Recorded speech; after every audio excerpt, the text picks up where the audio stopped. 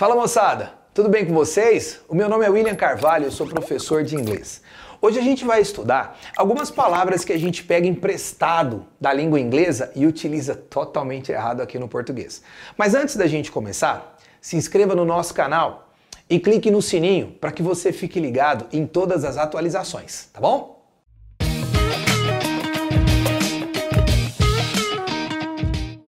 A primeira palavrinha que a gente vai trabalhar hoje é a palavra step.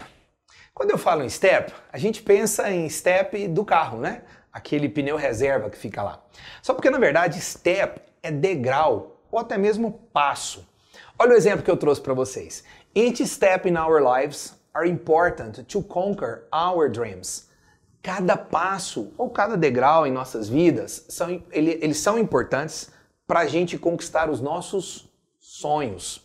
Olha o outro. There are 12 steps.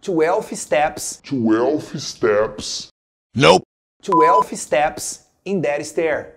Há 20 degraus naquela escada. E o outro. Sometimes we need to step back to see the best options. Às vezes precisamos dar um passo atrás para ver as melhores opções. Portanto, step não é pneu reserva. Pneu reserva, eu tenho a palavra spare tire. Spare tire, pneu reserva. Dá uma olhada aqui. We've got a flat tire. I'll need a spare tire. Nós estamos com um pneu furado. Vou precisar do step, do pneu reserva. Ou então, some new cars today have no spare tire. Alguns carros novos hoje, eles não têm pneu reserva. Sabia disso? Tem carro hoje que já não sai mais com pneu reserva. Então, retomando aqui, step é o que, gente? Degrau ou passo. Step, pneu reserva, stair, tire. Bacana? Olha outra palavra que a gente pega lá do inglês e utiliza errado aqui. A palavrinha smoking. Smoking não é aquele traje social. Smoking é fumar, o ato de fumar, ou uma referência, inclusive, ao próprio cigarro. Dá uma olhada só no exemplo que a gente trouxe. Eu coloquei, you can't do it here. There is a smoking area. Você não pode fazer isso daqui. Existe uma área de fumante. E o outro, smoking can cause several diseases, such as cancer. O cigarro pode provocar várias doenças, como, por exemplo, o câncer. Se eu quiser falar do traje smoking, aquele todo bonitinho, eu vou falar o quê? Tuxedo. Olha o exemplo que eu trouxe. It's a fancy party and all men must wear tuxedo. É uma festa glamurosa. Todos os homens devem utilizar o quê? O traje smoking. E por último, the Oscar party requires formed clothes like tuxedo and long dresses. A festa do Oscar exige roupas formais, como por exemplo, o traje smoking e os vestidos longos. Beleza? Olha só, uma outra palavrinha que a gente pega emprestado e sempre utiliza ela errado. Outdoor não é uma placa publicitária. Outdoor é uma referência a algum tipo de coisa que é feita ao ar livre, do lado de fora da casa. Olha só o exemplo que eu trouxe para vocês. Fishing is my favorite outdoor activity. Pescar ou pescaria é a minha atividade ao ar livre favorita. Olha outra. We could choose some outdoor activity for this sunny day. Nós poderíamos escolher alguma atividade ao ar livre para esse dia ensolarado.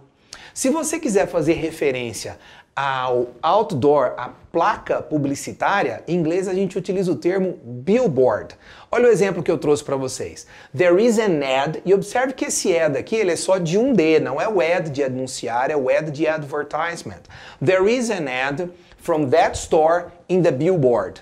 Existe um anúncio daquela loja lá naquela placa publicitária. E o outro, billboards are a good way to show new products. Outdoors são uma forma legal, boa, de se mostrar o quê? Novos produtos. E por último, uma palavrinha que a gente habitualmente utiliza errado, que é a palavra motel. Motel não é motel tal qual a gente conhece aqui no Brasil. Motel vem de motor mais hotel, que na verdade é uma referência a um tipo de hotel que fica às margens de uma rodovia que habitualmente os motoristas utilizam para passar a noite.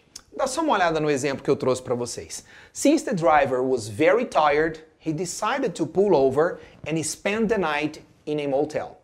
Visto que o motorista estava muito cansado, ele decidiu encostar e passar a noite em um motel, que é esse hotel às margens de uma rodovia. Outro, motels are always a safe place for those travelers who don't want to drive at night.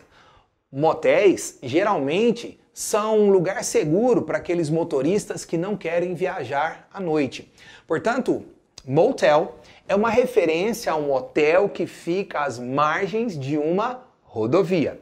A palavrinha motel, tal qual a gente utiliza no Brasil, na nossa língua portuguesa, seria uma tradução no inglês para love hotel. Dá só uma olhada no exemplo. After the wedding, they are spending their wedding night in a love hotel nearby.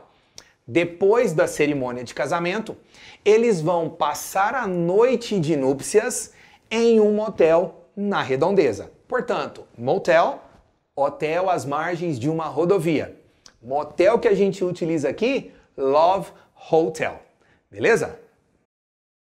E aí, gente? Se eu perguntar para vocês também utilizam essas palavras erradas? Ou vocês já sabiam da utilização adequada nelas? Faz assim, deixe um comentário sobre essa perguntinha que eu fiz para você.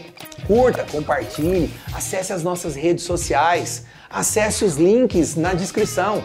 Eu vou vir aqui, se você tiver dúvida, para esclarecer essas dúvidas. Obrigado, gente. Tchau. A gente se vê, hein?